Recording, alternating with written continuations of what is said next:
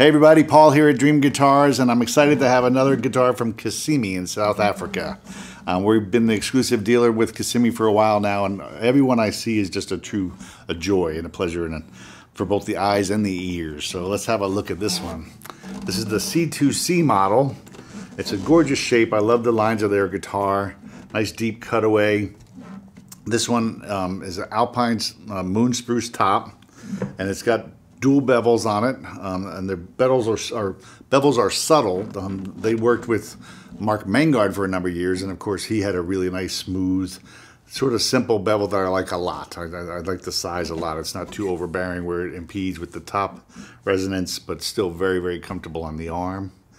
And a lot of custom artwork on this guitar. This was made for a client, of course. So on the front face we have on the rosette, you've got a beautiful African sunbird and King Proteus flowers. And then it's underneath a windswept sky. So there's all kinds of combinations of pearl and opal and various woods, pink ivory and koa. A lot of work just to make it this beautiful, beautiful rosette.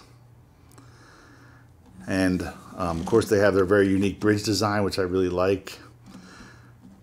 Then as we go up the fingerboard, you've got just a classic, ebony fingerboard, leaving it plain so that everything else shines on the guitar. You've got a signature headstock here, which is their hollowed design. That works really well. It looks beautiful, but it also is very, very functional. Makes it easy to change the strings. You have a nice straight string pull. Got Godot tuners here. Satin finished neck, which I really appreciate and like on this guitar. And then gorgeous Wenge. Wenge is another one of these woods that we're starting to see more and more of because it's plentiful and it's not restricted or endangered, and it sounds great. It has a really nice, beautiful mid-range. A lot of sort of the warmth and such we hear out of rosewood. So we're seeing a lot of Wenge these days, and I'm glad for it. While we're here, I'll show you the other bevel. So you have a rib rest bevel here. And you can see the beautiful wood purflings on the guitar. So you've got koa going around the back here. If you look into the cutaway area, you'll see how they do the work with the ebony. Just really, everywhere you look on a Casimi guitar, everything is just stunning. And this guitar has another very big artistic feature, which is the sound port. They're well known for doing these gorgeous sound ports, which combine brass and other materials.